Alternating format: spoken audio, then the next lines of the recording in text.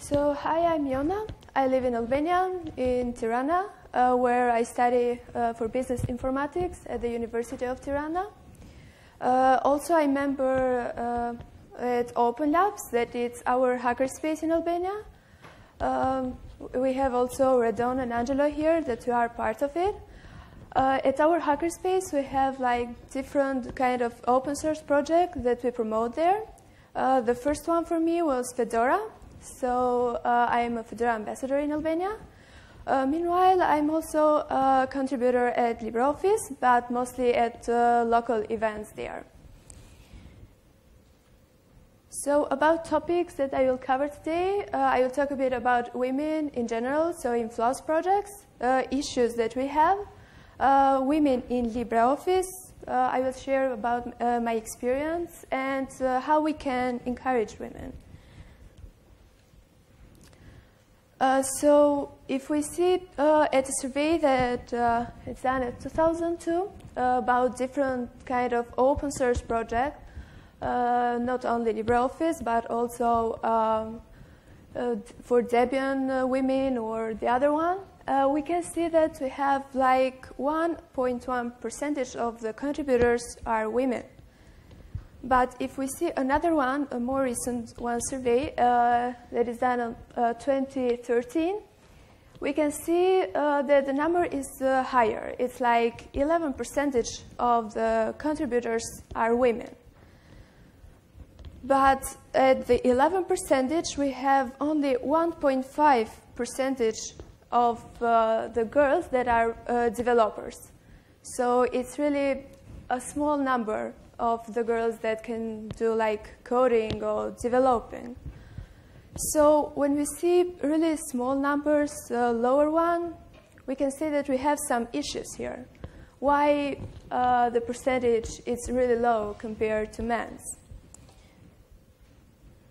So what are the issues? We have like invisibility. In different kinds of environments, we have a small number of girls, but sometimes people pretend like they are not there. They make statements like they are invisible at the place where they are.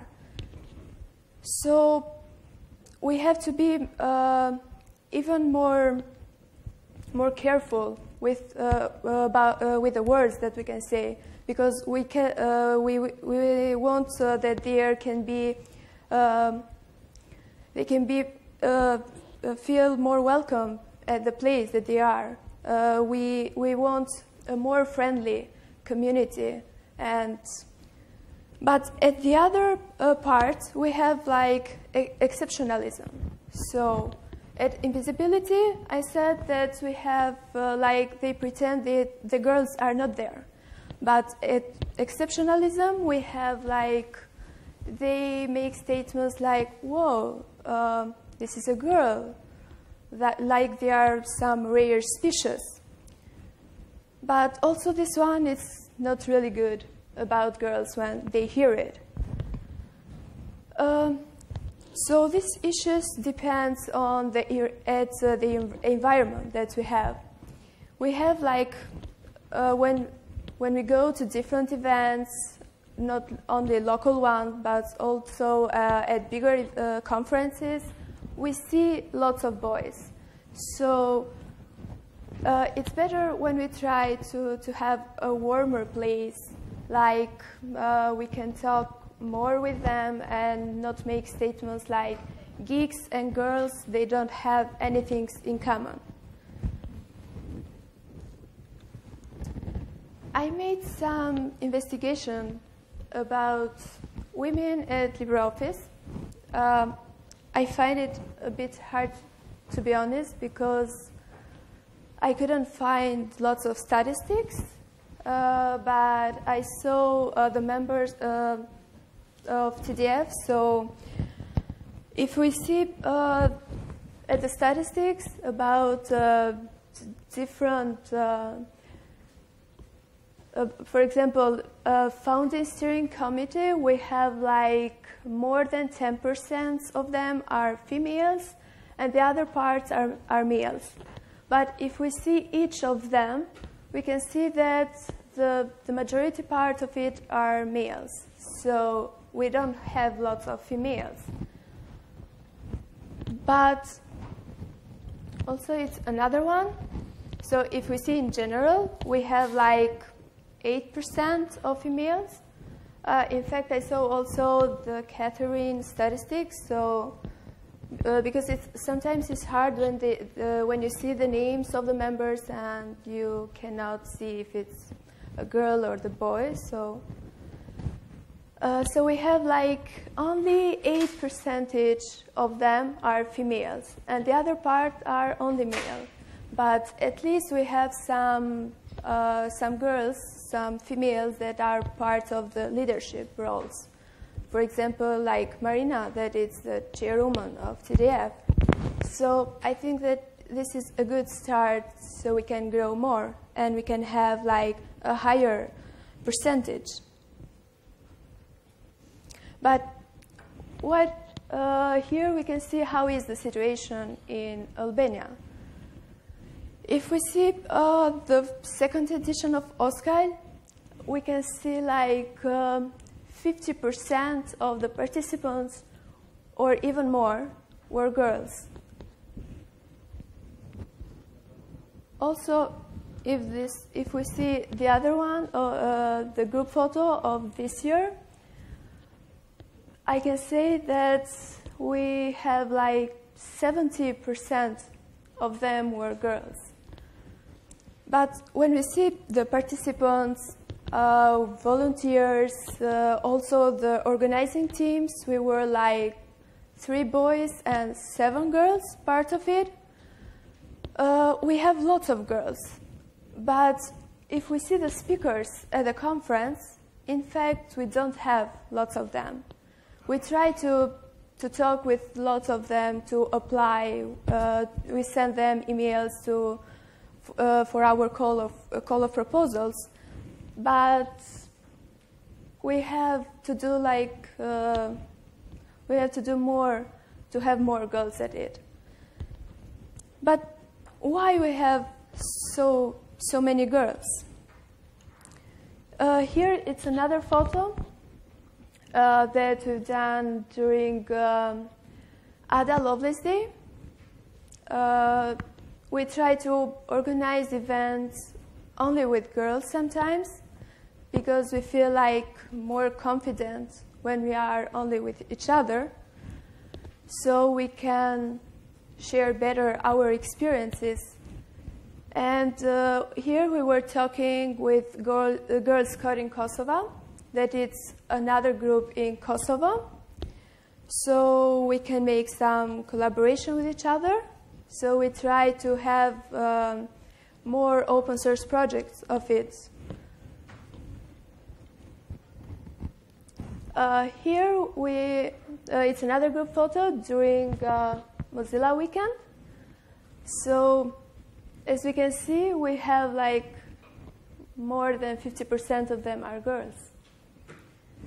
Was it intentional to separate man? Yeah, so people can see better that we are more than that. It looks like you did this picture just for this presentation.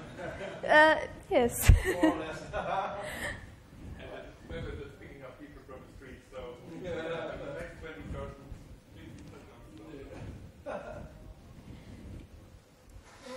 So when I present and when I talk about women at Open Labs, people often say and ask me, how can you have lots of girls? In Albania, we had like lots of people studying at fields like lawyers or economists, but now we have lots of them, so we need to try something else. So we see informatics or IT like a good field, so we can find a good job and to have a good salary. So that's why we have lots of girls that goes to university and they study to these fields. For example, at my class, we are like 30 students, and we are like 26 girls and only 4 boys. So, okay, it's really surprisingly, but that's how is the situation there. So, what we can do to encourage women? How we can get more women part of our open source project so we can have a higher number of them? We need to recruit diversity. So we need to have a more diverse community. We need more girls. And when I say diversity, in fact, I'm not talking about more girls, but also to have more underrepresented groups part of it. Of course, that we need to create code of conduct. It's really important, so they can feel confident, they can feel they are in a warm place, they can feel they are in a friendly community. And we need to value all contributions, because it doesn't matter if they are contributing to localize the software or to translate something, or if they are part of the documentation team, things like that, or marketing. Even, okay, coding is really important. It's more difficult, but it doesn't matter. It's a contribution. So we need to say them, thank you for being part of our community. Thank you for your job. We need to have more events and conferences where they can go. For example, I was in Berlin, so I didn't know that Kitty has a project only for women. But when I was there, I had the opportunity to talk with them in person, so we could include also them parts of the projects that we have. Also, we can collaborate more with each other. When I say that we need conferences only for girls, I'm not saying that we need to be separated by the others, because we need to collaborate with each other. That's how is the spirit of the community, at least. We need to have like groups or teams for women in FLOSS. For example, at Fedora, as I'm ambassador there, we have a diversity team. So we have a team only for that. We need to know what are our goals, and we can work much better when we are a small team for it. But if we don't have a team only for that, of course that we cannot have a good attention to have more women parts of our community. And also, if we have a team only for that, we can have like mailing lists or other online forums where we can talk. For example, a mailing list only for women, IRC channel, or whatever it is.